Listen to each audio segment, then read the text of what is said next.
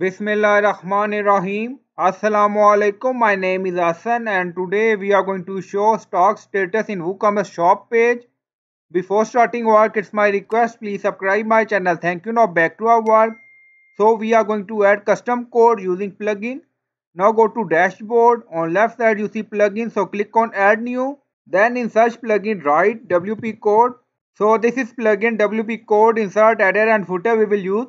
So you will install this plugin and activate it, and after activation scroll down. On left side you see code snippet, then you see add snippet, so click on it.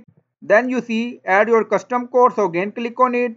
Now create custom snippet section open, scroll down, you can add title here, then you see code preview. On right side you see code type, drop down, select PHP snippet. Now we are going to paste code and you will find this code in video description or in comment section.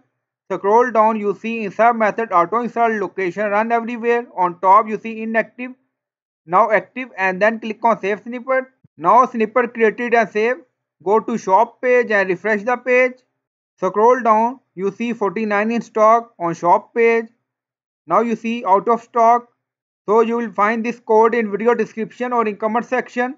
So I hope you like this video. Please like, comment, share, subscribe. Thank you for watching.